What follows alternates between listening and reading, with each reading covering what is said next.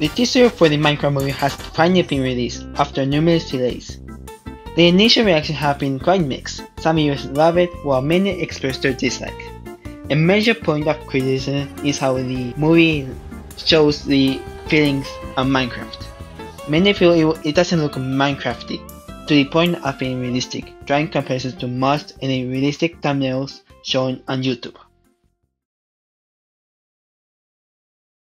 It's pretty cute that the Hollywood video game industry isn't as hot, since releasing a one bad movie then could end another bad, so that could be a problem.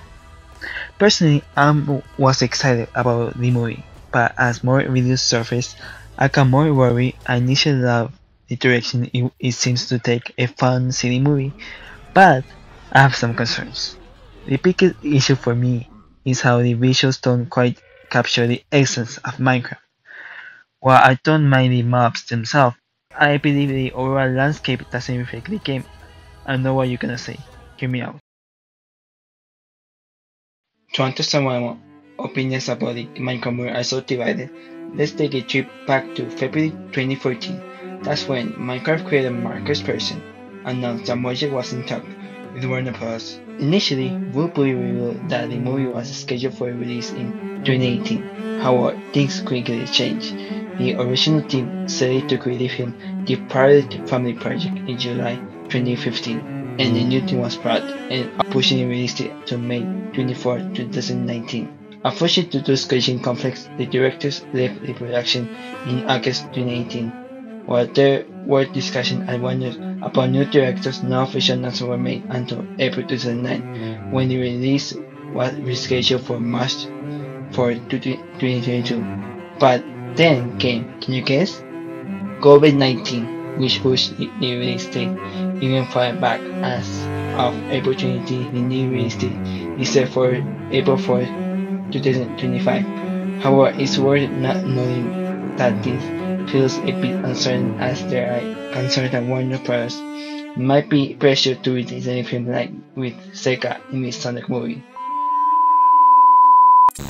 It seems the creators of the movie didn't want to put the effort, therefore adding branches to the trees and the block size being random. As if they didn't want to put in the effort to create something using the tools and limitations that players have been masters in Minecraft release. This lack of creativity is what frustrates me the most. The terrain in particular doesn't resemble a typical Minecraft world, although the cave includes revamped the world recently, and in the teaser they had the let your imagination run wild. The main point of criticism doesn't frustrate me the most, since I think is how they will look if brought towards a real-life environment. But I still think that they should have taken creative liberties and changed it for not being scary, since Minecraft demographic expand to little children too, so no nightmares isn't given to little kids. That said, I'm willing to give the creators the benefit of the doubt. Perhaps Steve was already in the world before Jason Momoa and the others. That Steve built everything we see in the teaser before arrival. That's what the Minecraft lover would say. Lying to himself seems. They don't want Minecraft to be in the terrible video game adaptation section.